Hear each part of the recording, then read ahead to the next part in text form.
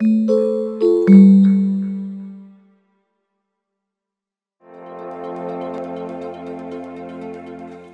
I am from Micro Focus, who acquired NetIQ about 1.5 years ago. And we've got about 25 years of experience in the identity management industry. Well, Micro Focus is a UK-based company. We're headquartered just west of here in Newbury. And I find it quite interesting that on the eve of your referendum for independence, they would send an American to speak to you. That's purely coincidence. Please don't read anything into that. But because I'm a visitor, I got to yesterday take a ride on one of those boats, you know, the open air thing, and got a little too much sun. Who knew you could get too much sun in the UK? I found that out. But I went down to the Tower of London and got to see this great example of defense in depth. Great technology for the 11th century. And as has already been said, you know, there's this sense of moving identity to become the perimeter. But I'd like to challenge that thought for just a bit, because the reason is that users are really our weakest security link. This statistic has already been used today, but Verizon says that almost 2/3 of all attacks last year were a result of the loss of credentials. So if that's the case, do we really want to rely on identity as being the perimeter? So what I thought I'd do is I'm going to share with you 10 real-world examples of people behaving badly or having their credentials stolen that might inspire you to take a closer look at how identity is being used from a security perspective. And then in my session at 12:15, we'll go through some specific controls where we can actually think of identity as, in fact, being helpful from a security and risk perspective, but perhaps not relying on it as being the perimeter. So, as was mentioned already, I'm a former naval officer, and in the U.S. military, we like to think of things called courses of action. Anybody like acronyms?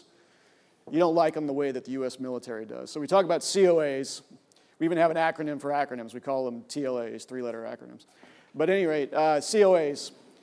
The most likely course of action is the one that we want to look at first, and then the most dangerous course of action is something else that we'll take a look at. Maybe not as big of a threat, but could produce even more detrimental results. So we're going to classify these silly examples in those two types of categories. So what are users really doing that expose organizations to risk? First, the most likely COAs.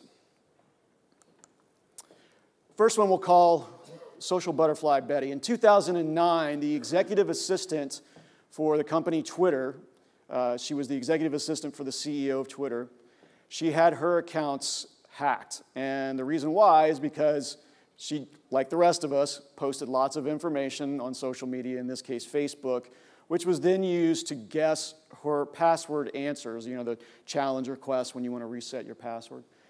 The attackers gained access to her accounts and by extension gained access to the CEO's account and was able to acquire some very sensitive information that was fairly embarrassing for that CEO.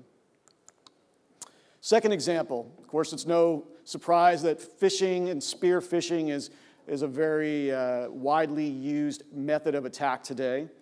The example I'll use comes from a source called the Verizon Data Breach Digest. I think we've all heard of the Verizon Data Breach Investigation Report, but this one's a great read if you haven't seen it yet. So go look up the Verizon Data Breach Digest. But they used an example of a manufacturing company who's had an engineer who's was interested in finding a new job. And in the process of that, he had posted some information on LinkedIn and that sort of thing. And so there was a Chinese manufacturing company that decided they wanted the plans for something that this company had built. And they sent a phishing attack offering this particular engineer a new job. And of course, he was tempted to click on that. That allowed for the installation of malware, which then was used to acquire credentials and then ultimately download all the plans. And this particular company then was basically lost that intellectual property because the competitor now had created an exact copy of something they had spent years developing. This one's a little bit different. So far we're talking about social engineering types of attacks, but this one also is used when someone can acquire the credentials of an email address of an executive and then tell someone within finance to transfer money. And this is what happened to Mattel. last year. Mattel, of course, makes Barbies and Hot Wheels cars, and they lost $3 million, which is not child's play, as a result of this. Someone in the financial group got an email from the CEO demanding that that transfer of money occur. This was a brand new CEO, had been on the job for about a month, and of course the person in finance wanted to impress her boss, and of course willfully did the wire transfer. About an hour later, she ran into that CEO in the elevator and initiated a conversation about it, and he said, "Whoa, wait a second, I didn't do that." And by then it was too late. The money was gone, and there was nothing they could do to recover it. Diligent Danielle. So this is an interesting one. New York University ran a test to find out. In this case, we like to think of, all right, multi-factor authentication is going to solve our problems. And it will solve some problems, don't get me wrong. But this is a case where it didn't. The example here is one where there is a password reset method that involves proving that you have something that you have, in this case, a mobile device.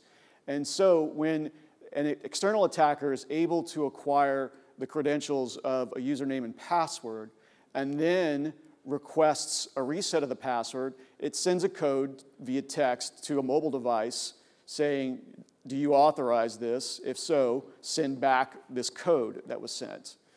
Well, of course, the attacker doesn't have possession of the device, but what do? They send a follow-on text to that same phone number saying, "This is the phone company. Would you please share the passcode that was just sent to you via your device?" And it turned out that 25% of users in a real-world test were willing to then reply to that text message with the digits or the code that was sent to be that second factor of authentication.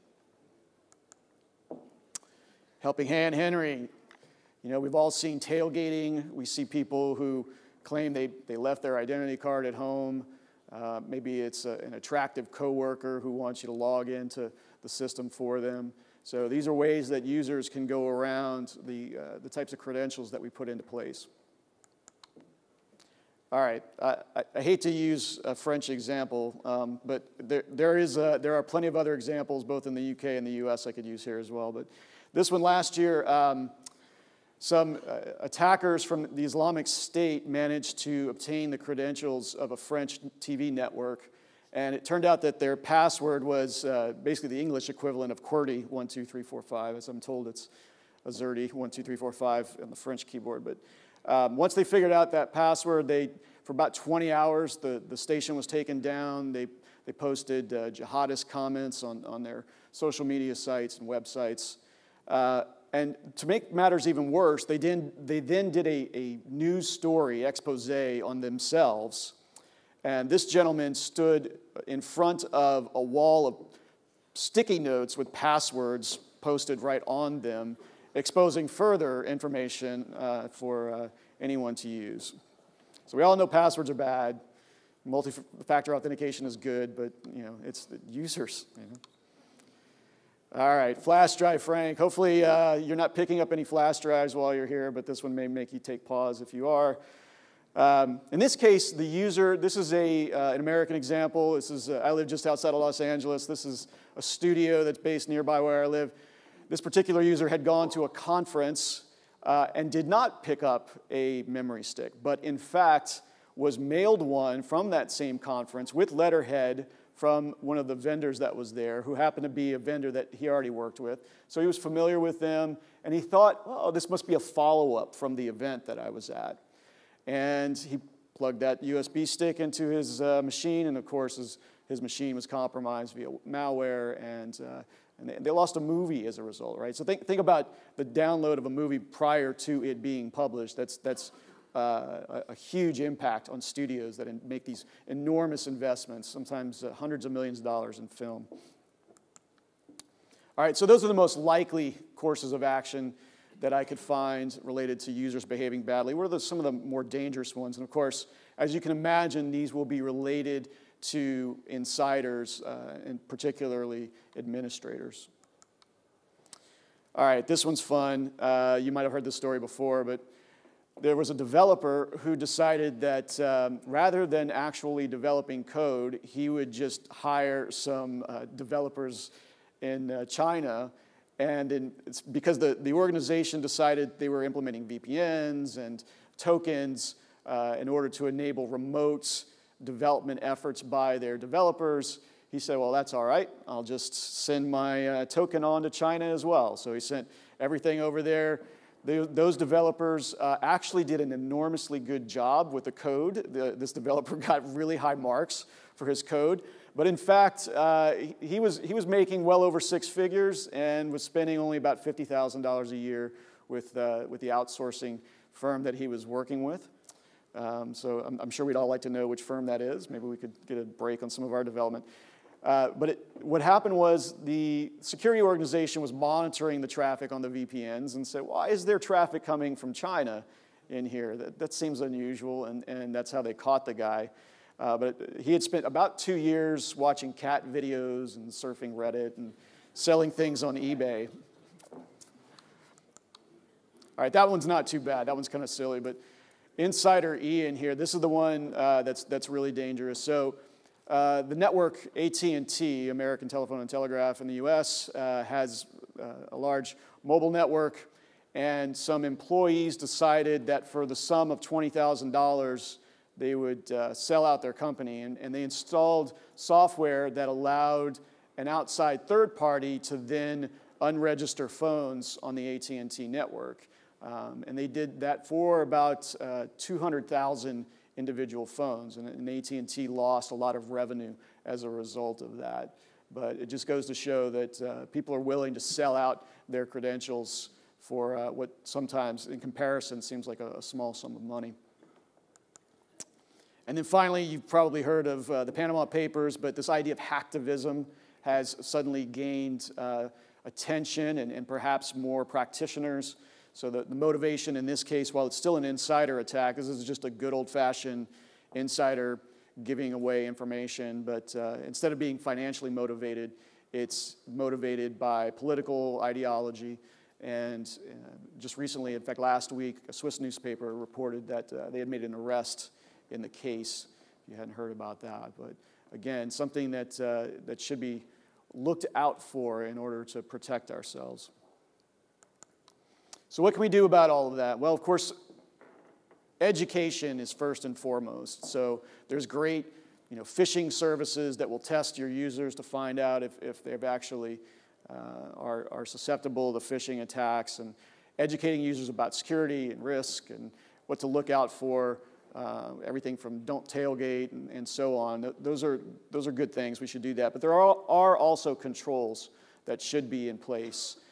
From an identity management governance perspective, those controls can go a long way towards improving our security posture. And if you'd like to join us at 12:15, I'll be explaining how the identity intersects with security controls. Thank you very much.